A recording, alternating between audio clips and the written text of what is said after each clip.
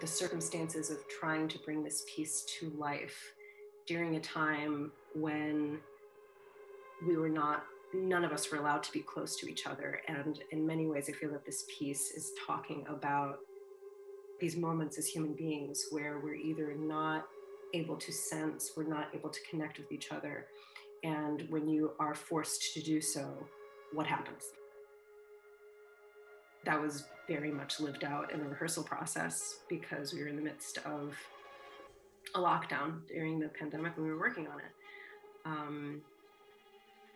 And yeah, no physical closeness at all. And the father and the daughter have no physical connection. How do you build a relationship with that being just a prevention? How do you create a real relationship?